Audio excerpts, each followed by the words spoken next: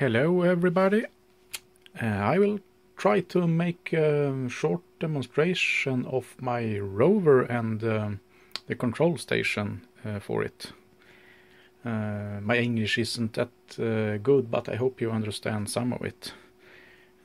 This is the Rover right here, and here we have the control station. This is the back side of it.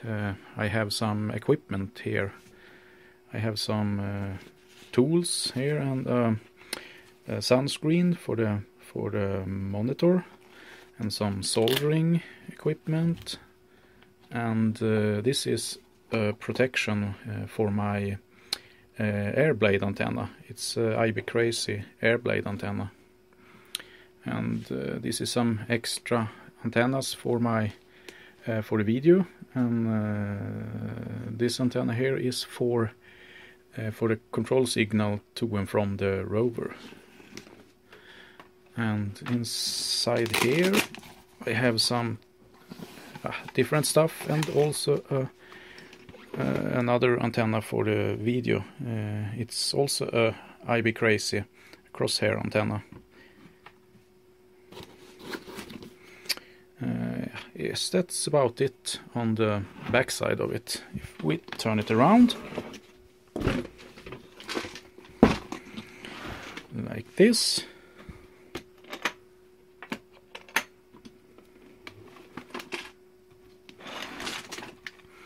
we have the inside here. On the top here we have I don't know what you call it, a rod where you can put the IB Crazy crosshair antenna, and here you put the transceiver antenna. I think I will attach them right now. Wait a minute.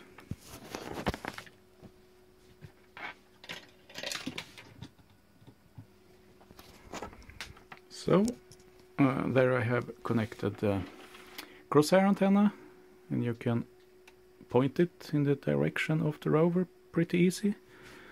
And here's the transceiver antenna, and you see that the crosshair antenna is connected to the receiver here. It's a 2.4 gigahertz, and here we have Wi-Fi. The Wi-Fi I use that when I'm developing this unit. I can upload new code and such a thing. And this is the transceiver I use to send commands to, and read the status from the Rover.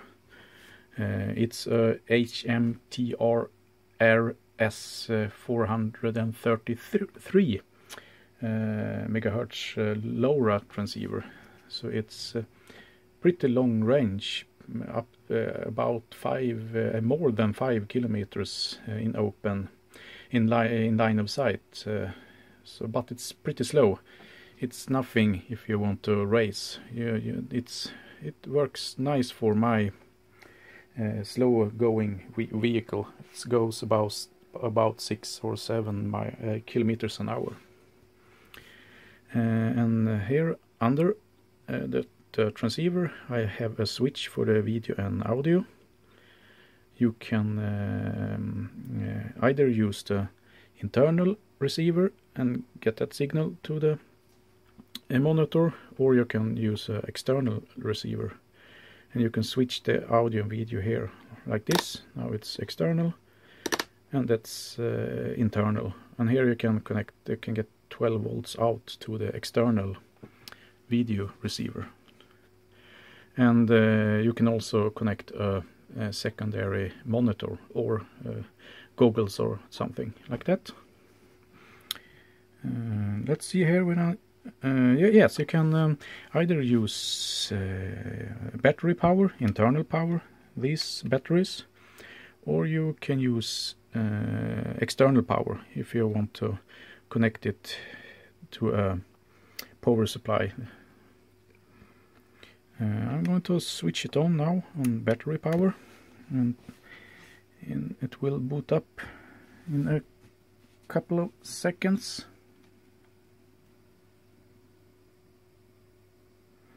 There we go. As you see now, you can see the voltage of the station here, and here is the voltage for the rover, but the rover isn't turned on yet, so I will turn that on.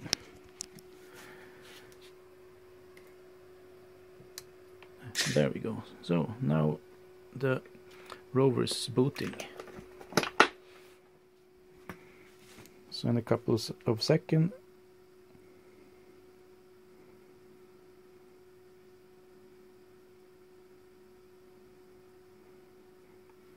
there you go. And now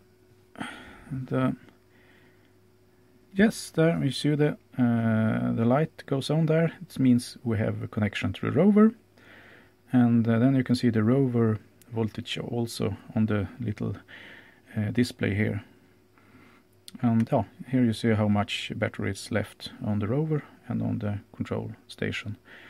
And if this is just some LEDs, if you get an okay event, something good is happening, this will light green, and if some error happens, this will light red.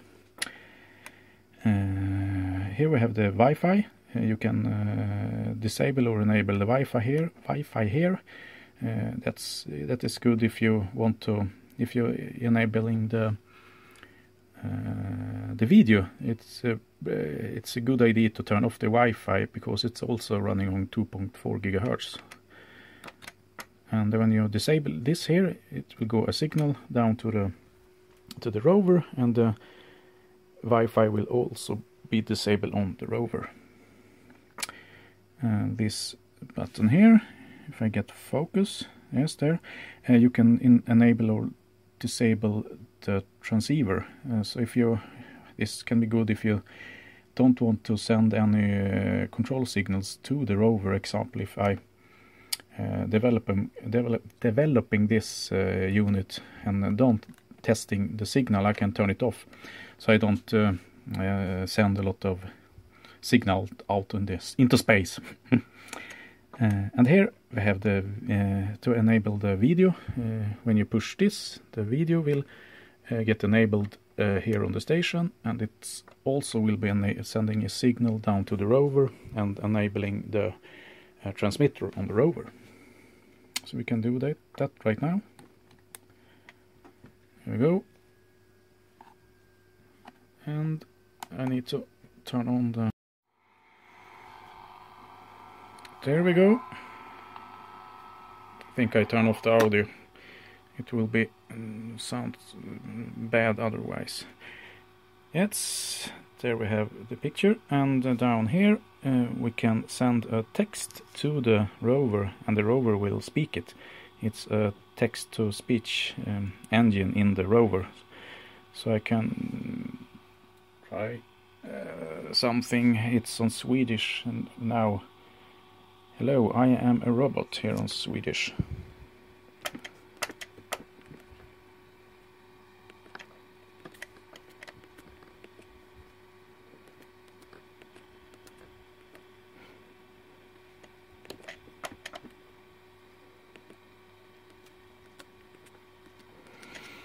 There you go, and when I press enter, it will send the text to the rover. Yeah, it's not. It's e-speech. I don't think that's text-to-speech engine is so good, but you can hear it. Yes, and here you can steer the rover like this. See on the picture also down here.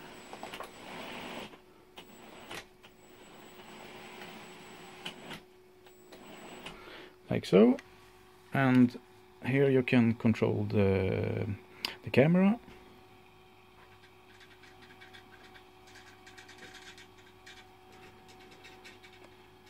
Like this. See the camera moving there.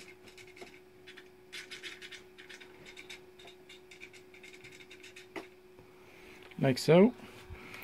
And here on here you have some control buttons. You can lower and raise the camera on this too, but I haven't finished that yet. I'm thinking of building some sort of scissor lift to enable that.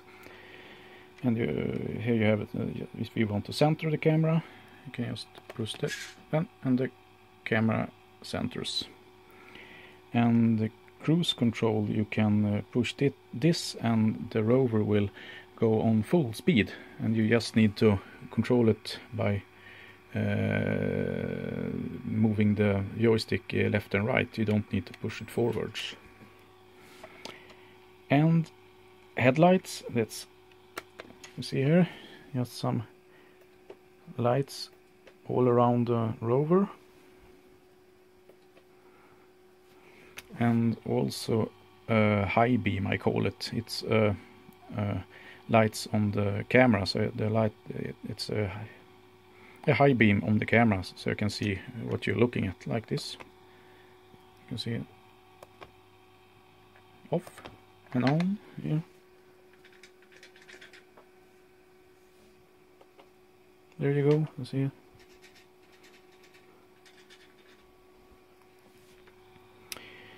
Yes, and then I have it's a Raspberry Pi inside this, and this is the USB for this for the Raspberry Pi, and also the LAN on the Raspberry Pi, and I have a DVR back here to record where I'm driving, and also some LC filters here for the remote, for the receiver and the DVR and the monitor. That's probably not necessary, but why not? Yes, and here we have the batteries and the remote control for the DVR. It's just Velcro. And if you go down to the rover here, we have the pan and tilt for the camera, quite robust, and the antenna here. Here is the video transmitter and the antenna, and here inside here we have the same transceiver as up on the remote control, the LoRa transceiver with the antenna here. And in the front compartment you can have some batteries, and here we have the DC motor controller, so control the DC motors.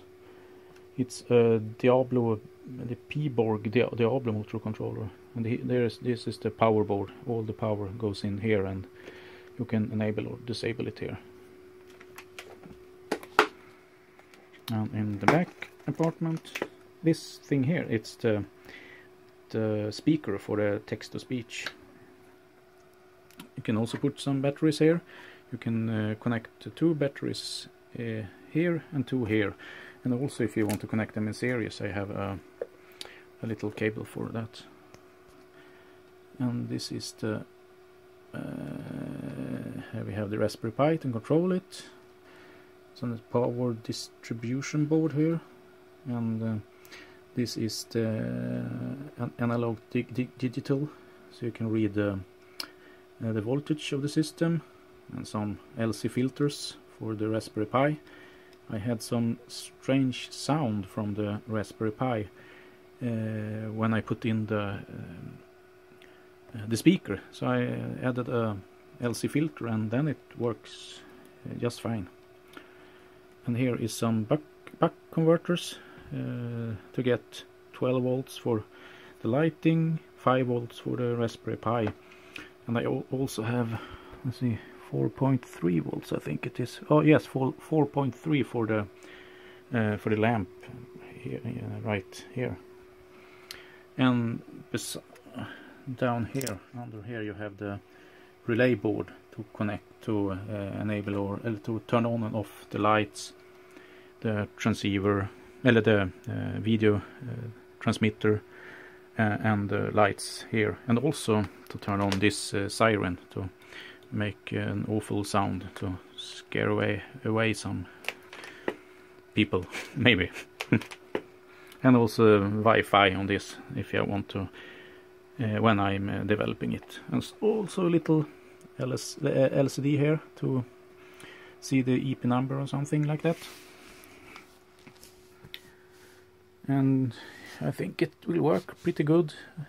It's about 20 centimeters clearance, and you can hope to climb stairs and rocks and other things. I haven't tried it that much yet. I will do that tomorrow and put out a video of that too. Yes, I think that's all. Can't think of anything else to say right now. Hope you enjoyed this, and thank you. Bye bye.